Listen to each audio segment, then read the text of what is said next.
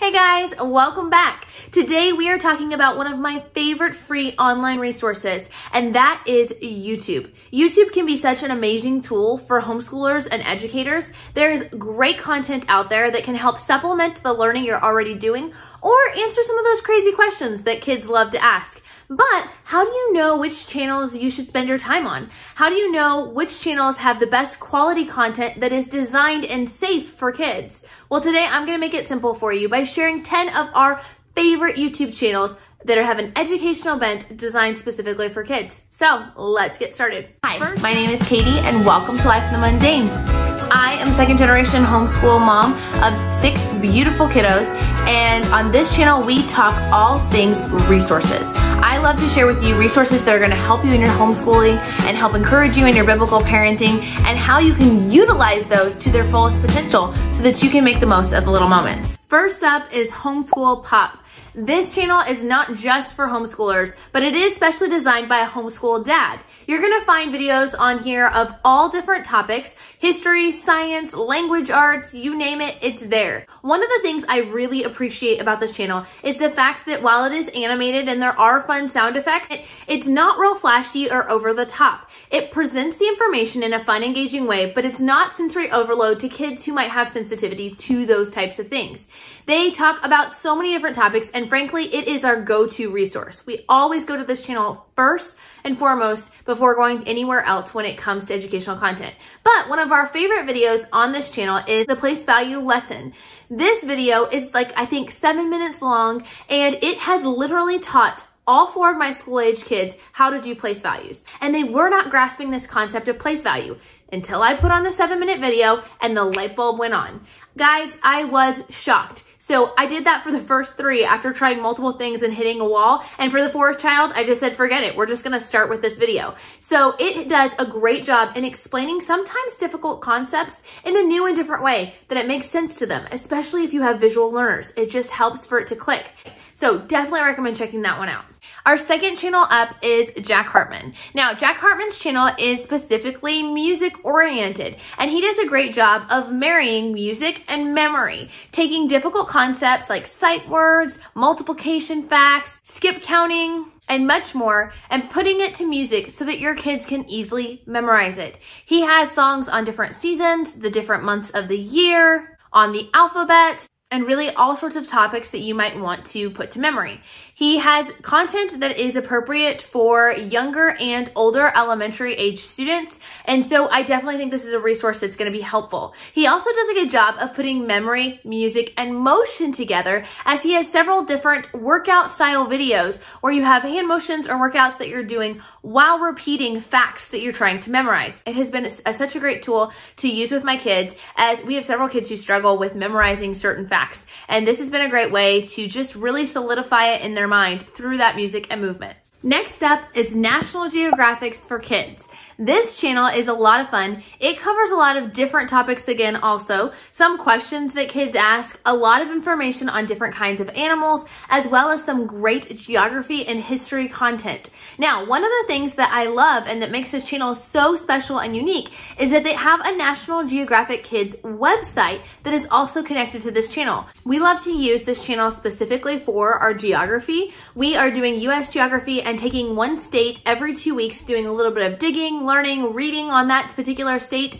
And not only does this channel have great videos when it comes to the different states in the US, but it also has the separate section on the website where I can go find the correlating section. It'll tell us more fun facts, pictures from that particular state, as well as maybe local attractions that they've also done videos on. It's a great way to kind of build, especially if you have unit studies in your home. So definitely check that one out. Next up is the Smithsonian channel. Now, this channel has a lot of content that's not necessarily geared for kids, or at least not young kids, but is great for your teens, and then also has a lot of full-size documentaries. So videos that are anywhere from 30 to 55 minutes, some are an hour plus more, on different topics. What I like about using this channel, we don't use it as often as a quick insert into our lessons, but when we're ready to go dive deeper into things, this is a great resource to go to. Also, I will say this one can be a great thing if you have kids of all different ages. Maybe you're doing history all together and you have younger ones who are just simply listening to your reading, taking a few notes, things like that, but you want your older students to do further research into the topics you've discussed. This would be a great way for them to go online, grab a few good resources, and maybe watch a documentary or two on that particular topic. The TED Ed channel. This is a new favorite of ours. Just last year, we stumbled across it as we were looking for resources to help us with the election. They had great videos talking about what is the presidential election and why do we have an electoral college? They do a great job through animation and great information laying these things out. But as we found these videos and I bookmarked it and started subscribing, I noticed that they had so many more neat videos on different topics. Again, this channel has a wide variation and you can find almost anything on there. But one of the things that I really enjoyed is their playlist on news media literacy. They have an entire playlist all about how do you find reliable news? Now, not everyone may agree on their particular stance on it, but I felt like they did a pretty good job from speaking from an unbiased perspective, giving you facts and things to look for in reliable media sources that you can use and apply. If nothing else, this channel does a great job at doing conversation starters for your family. So take the opportunity, dig into their stuff. It's not just politics, don't worry. There's a lot of other fun information on there, but take those opportunities to start good conversations with your kids. Next up, World Watch News. World Watch News has a special place in my heart. It is actually a full-length program that you can subscribe to, but they have elements of it that are free on YouTube. So if you want to know more about the subscription-based service, it is a news channel that comes from a biblical perspective, teaching your kids how to have a biblical worldview while understanding what's happening not just in the US, but getting a global perspective. What's happening all over the world. My kids love it. It is designed for junior high and high school age kids, but my kids, even being 11 and under, have really enjoyed it and found it to be super helpful in starting great conversations. If you want to see a video on the full program and what it includes and why we love it, check out the video up in the iCards or down in the description below. But on their YouTube channel, they offer little mini clips. They do have a few full-length featured episodes, but for the most part, it's just one video every single day that they post, and they will post about 1 to 3 minute video segment of one of their news stories. Their full program is, I believe between 10 and 15 minutes per day. And so this is just one little section of that story. However, if you're looking to test out the program or if it's just not in your budget and you want to start to get your kids used to watching a news source that's going to be safe and appropriate for them and giving them that biblical worldview, watching those little segments each day could be a great way to get started doing that. Art Hub for Kids is another great channel for you. This one is great to incorporate art as well as other skills. It's actually a father who does drawing videos alongside his children, which I just love that concept. He is showing his kids how to draw these different items. Some are everyday household items or regular things you would see that we have had our kids learn how to draw so that they can use them in nature studies, like different kinds of flowers or animals or things like that. But he also does fun videos on more licensed characters like Disney, Star Wars, other fun things like that. The videos are very easy to follow along to, very age appropriate, but also really interesting. He encourages kids to, put their own little flair on the drawings to really make it their own. We actually love to use this as a fun family night where we will pick one of the videos that the kids are interested in and the whole family will each have their own paper and pen and we'll draw out their own drawing. Maybe we'll color it, things like that. And when the video is over, we'll all reveal our creations. And it's fun to see how different they are. And it's just a fun way to get together as a family and to get some art in. Now, you may have heard of this channel before, and that is Dad, How Do I?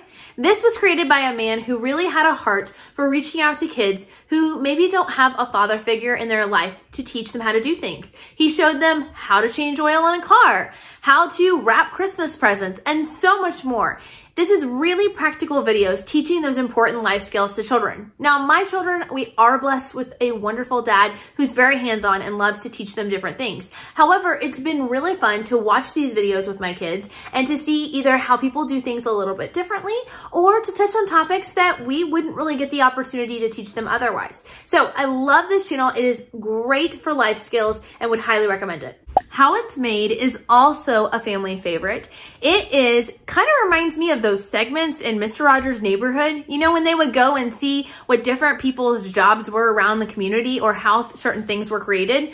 A lot of these are that kind of style. So you can find out things like, how are crayons made? How are Oreos made? And things that are maybe a little bit more serious out there. They go into the in-depth process of how these things are created and how they're produced and sent out to market. And it is really fun for my kids to be able to see that process from beginning to end. Last but not least is Cosmic Kids Yoga. This one has been one that my kids have done from the time they were tots all the way up to now. Cosmic Kids Yoga is a really fun, engaging storyline where your kids can get in some of that PE. It's great for the winter time when you're stuck inside or with quarantine when you just need to get out some energy inside the house. Just put on an episode. They're full-length, free episodes of these yoga programs. And they use the different poses in yoga to actually tell a story. So as you go throughout the story, they're going to call someone on their phone, which is actually bringing their foot to their ear, or other fun movements like that. This one is a great way to get your kids moving, engage them, maybe get a little mind break during the day, and sure to be a favorite. Now, I will say with all of these channels, I do want to put the little disclaimer that I do recommend that you watch these videos with your kids. It's a great way to start good conversation and to practice discernment. I have not been able to watch every single video on all of these channels. However, we have been using each of these channels for quite a while now, and we have enjoyed the content and the majority of the content that is out there. But several of these are from secular resources or just I haven't been able to watch everything, so I can't vouch for every single video on every single channel. That being said, use your discernment, help your kids walk through it, and if you're watching together, even if you find something that maybe isn't in line with your beliefs, it's a great way to start that discussion. All of these are kid-safe channels though, and you shouldn't find anything horribly offensive or massively inappropriate for children. So I hope you will enjoy this content. And if you guys are looking for podcasts for kids, because maybe you want to mix it up a little bit and do some audio learning, I've got a great video for you guys up here on 10 of our favorite podcasts for kids. And if you want to check out some board games, I've got 10 best educational board games over here as well. So have fun learning, and we'll talk to you guys later. Bye.